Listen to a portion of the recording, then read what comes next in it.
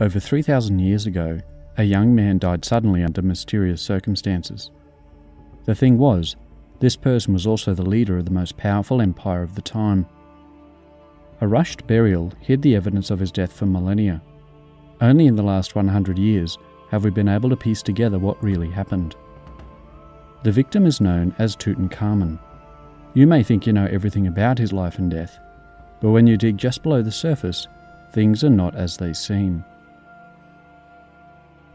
When you talk to most people about ancient Egypt, there is always one pharaoh that they can name: Tutankhamun. Out of the countless Egyptian rulers, Tutankhamun is by far the most famous, which leads people to assume that he must have been the most powerful, most wealthy, or at least the pharaoh who ruled the longest. However, none of this is true. Pharaoh Tutankhamun ruled less than 10 years.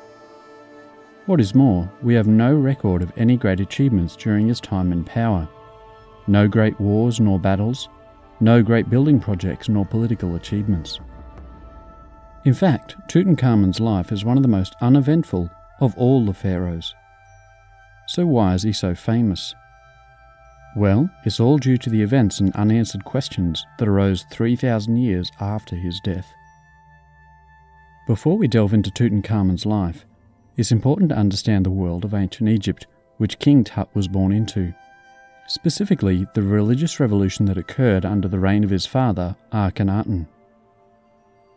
Akhenaten and his son Tutankhamun were pharaohs during the 18th dynasty of Egypt, which existed in the 14th century BC.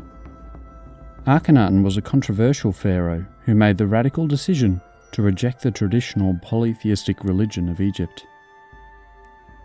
For thousands of years before the time of Akhenaten, the Egyptians believed in hundreds, if not thousands, of gods and goddesses, who they worshipped through countless temples and statues across their kingdom. But Akhenaten decided that all of this could be done away with. Instead, he decided that there should only be one god, and that god was called the Aten. Akhenaten also ordered the construction of an entire new capital city called Akhetaten, near the modern site of Amarna, where he built a huge temple to the Aten.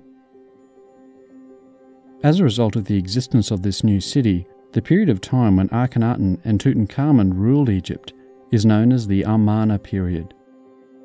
The dramatic shift in religion caused significant upheaval in the country and ultimately proved to be unpopular.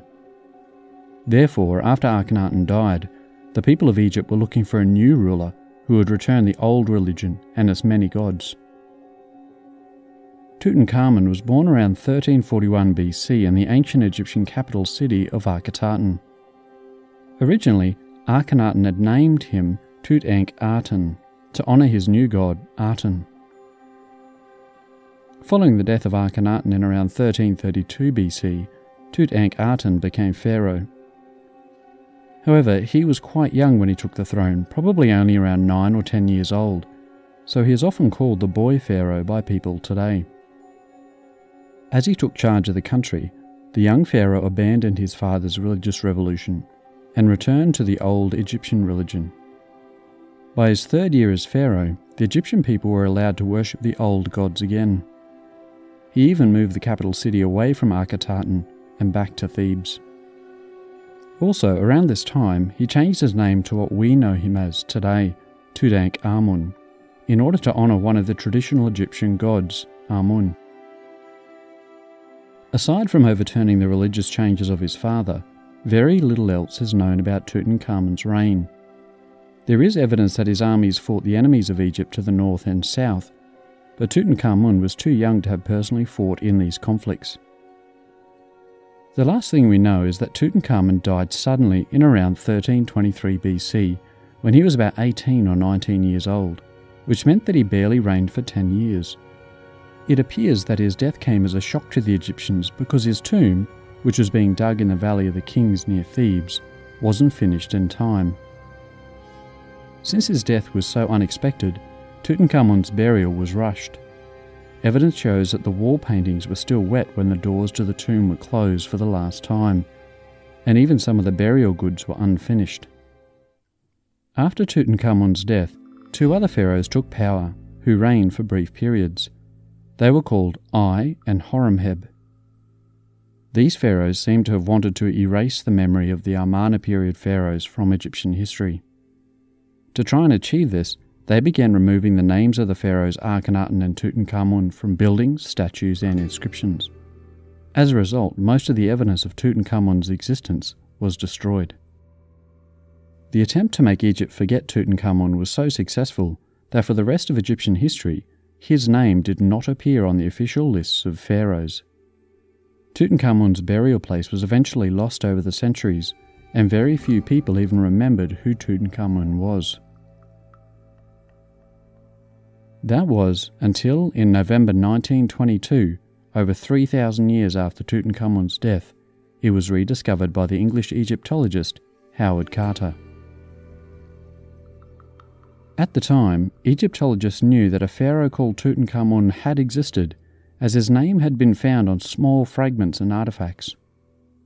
However, there was so little surviving evidence that almost nothing was known about him. However, Carter was convinced that Tutankhamun's tomb was still somewhere in the Valley of the Kings, and he and his team of workmen spent years trying to find it. Due to the success of erasing Tutankhamun's memory from history, the tomb had never been found, and it was still filled with golden treasures and over 5,000 precious archaeological artifacts. The most famous items from his tomb are his golden death mask, a flat-packed chariot and a knife made from meteorite. The amount of gold used is still unbelievable.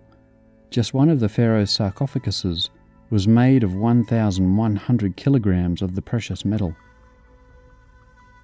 Why did Tutankhamun become the most recognizable Egyptian pharaoh? The reason why everyone knows Tutankhamun's name is because of Carter's discovery of his tomb in 1922. The English Egyptologist had arranged for his discovery to become worldwide news straight away. Carter had invited journalists to take photos of the treasures of the tomb and to write as many news articles as possible. He wanted this to be the event of the year, if not the century. His strategy worked. To this day, the excavation of Tutankhamun's tomb is the single most important archaeological discovery in Egypt. This is because it is the only ancient Egyptian tomb ever discovered to have everything still intact: the treasures, the mummy, the wall paintings, and even the seals on the doors of the tomb.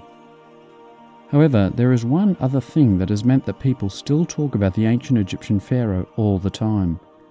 We still don't know why or how he died. The death of Tutankhamun at such a young age is one of the greatest mysteries of the ancient world.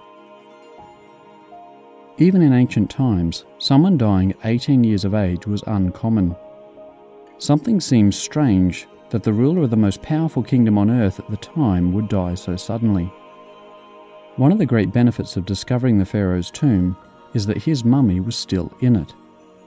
This has allowed modern scientists to conduct detailed examinations of Tutankhamun's body in order to determine what the cause of death was. Howard Carter himself organised the first examination in 1925, and 3 more have been done since, in 1968, 1978 and 2005. However, with each new series of tests, each using progressively more sophisticated technology, the mystery only gets deeper. It turns out that there are many potential reasons why the boy pharaoh may have died, as his mummy contains evidence of multiple physical complications.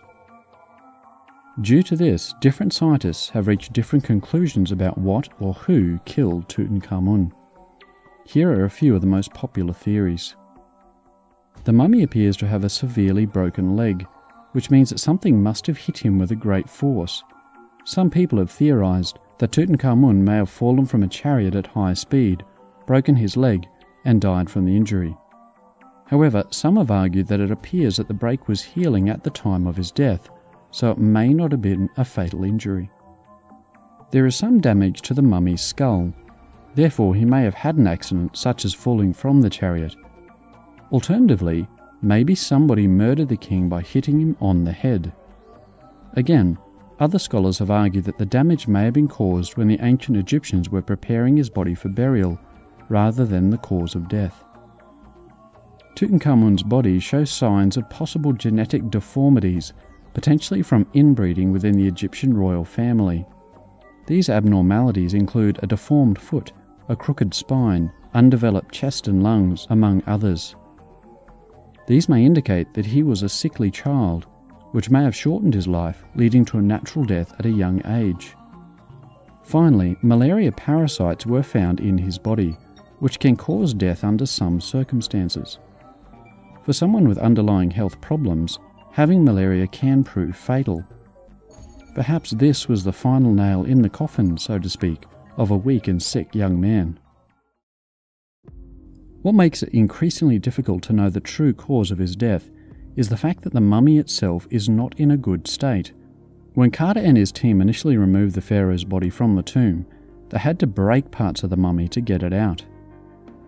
As a result, some of the damage found in the examinations may have been due to the excavation rather than from what killed him. Also, Tutankhamun's mummy has not always been stored well since it was removed from the tomb. Re-exposure to air and moisture after 3,000 years in a tomb has caused parts of the mummy to decay even further. As a result, what looks like physical abnormalities in Tut's body might just be significant disintegration of the mummy caused by exposure to the elements.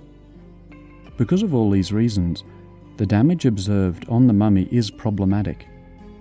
It is not always clear if broken bones or oddly shaped body parts were original or the result of mistreatment by Egyptologists over the last century.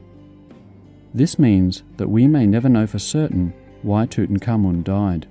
The 3,000-year-old mystery of the boy pharaoh continues. I hope you found this video informative. If you'd like to know more about ancient Egypt, please follow the links below or visit historyskills.com. I look forward to seeing you again soon in the next video.